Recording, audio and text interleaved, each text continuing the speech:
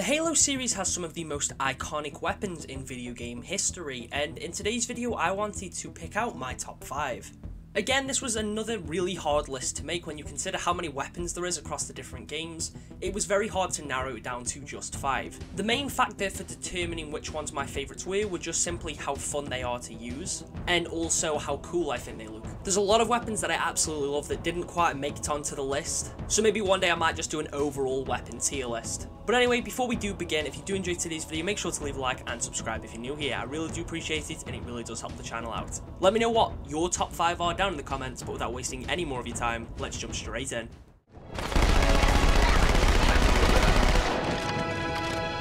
The first weapon on my list is the SMG. Now this has been in a few of the Halo games, and it's just one that's always been my favourite ever since it was introduced in Halo 2. I always find it super satisfying clearing out hordes of enemies dual wielding this in Halo 2 or 3. The suppressed version in Halo 3 ODST is also super unique and really fun to use, and then you can also use that in Halo 2 Anniversary multiplayer.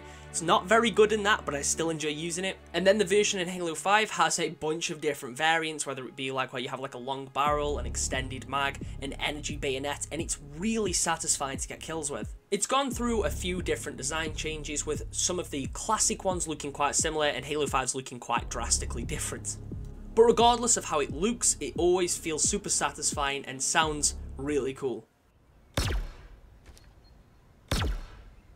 Moving over to the number 4 spot, we have a bit of a newcomer in the Halo franchise, and that is the shock rifle, making its debut in Halo Infinite, being this lightning electricity sniper rifle. It's a weapon that I basically fell in love with instantly. It is unbelievably satisfying getting headshots with this thing.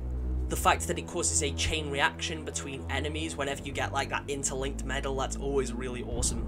And you can even EMP vehicles with this thing. It's like there's nothing it can't do. It has an amazing design. It looks really brutish but also really advanced. The blade on the bottom and the electricity that's pulsing from it constantly just makes this thing look phenomenal.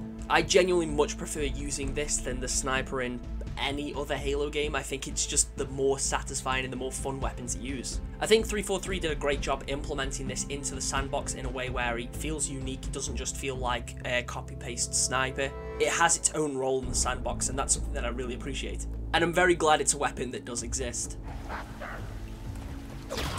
Watch the turret! At the number 3 spot, we have the Covenant Carbine. This, again, has been a weapon that I've always liked. In terms of design, my favourite version of it is probably the Halo 2 Anniversary one, but in terms of gameplay, I love how it functions in Halo 5. The variants are super cool too. You have the one that's basically the needle rifle, and then there's also the rapid fire one. It's one of my favourite precision weapons, and it's definitely one of my favourite Covenant weapons. I really hope this thing comes back in Halo Infinite. I know it's planned for it, or at least it was planned for it. Whether or not it's been cut, I don't know. And its Infinite design looks awesome. It's got a giant energy blade on it. So I really hope 343 decide to eventually add this to Infinite. Speaking of precision weapons, our number 2 spot goes to the battle rifle.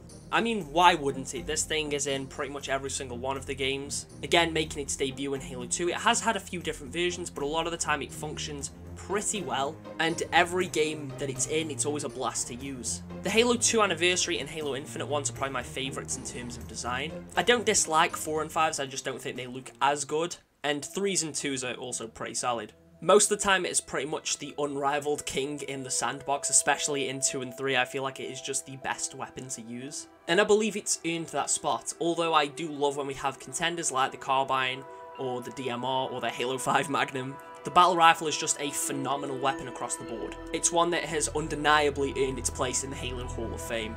Before we move over to our number 1 spot, I do have a quick honourable mention, and that is the Magnum. Don't keep it loaded, son. You'll have to find ammo as you go. The reason this isn't on the list as like one of the actual top 5 is just down to the fact that every version of it functions so differently. Combat Evolved is insanely good, Halo 2's is satisfying to use but isn't really that great in terms of function.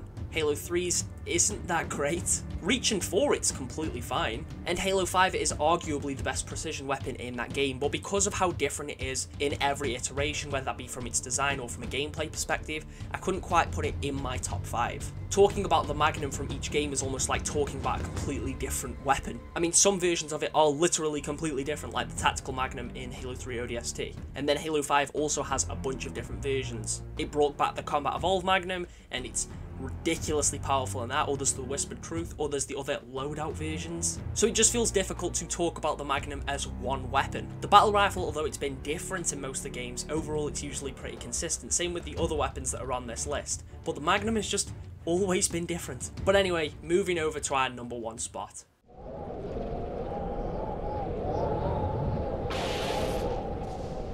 At number 1, I had to put the energy sword. I mean, it is just the coolest weapon in the series. I do feel like its function changed quite a bit in Halo 4 and 5, where it was treated as much more of sort of a rush weapon. Usually had to be a bit more tactical and strategic in the classic games, but it feels like with 4 and 5 you can just run at people with it with no problems. And Infinite feels like a nice blend between classic and modern in terms of energy sword gameplay. Having sword duels in Halo 3 is always super intense. And then there's also a bunch of different variants of it too, which are really cool. I'm not just talking about the fact that it differs in terms of design across the games. You have all the different versions that exist in Halo 5. We have Jaeger's sword in Halo Infinite. The Prophet's Bane, I mean, come on, it's got so many amazing designs. And it's just a super fun weapon. It's basically Halo's version of the lightsaber. You just run at things and just start slicing. It's a weapon that I'd argue is almost as iconic as the franchise itself. It goes hand in hand with the Sankhili. Like, when you think of an elite, only 2 weapons ever really come to mind, and that is either the energy sword or the needler. At least that's the 2 weapons that usually come to mind for me. And it is literally the Arbiter's signature utensil. But anyway, those are my picks for my top 5 weapons across the Halo series. Let me know what yours are down in the comments. I am curious to hear what everyone has to say, because I know damn well not everyone is going to have the same list as me. This as well is something that also kind of changes very frequently for me too. It depends sort of what Halo games I'm playing at the time and what weapons I'm enjoying using. So it's a topic I'd love to revisit in the future, maybe as a tier list next time. But as I said at the beginning, if you did enjoy today's video, make sure to leave a like and subscribe if you're new here.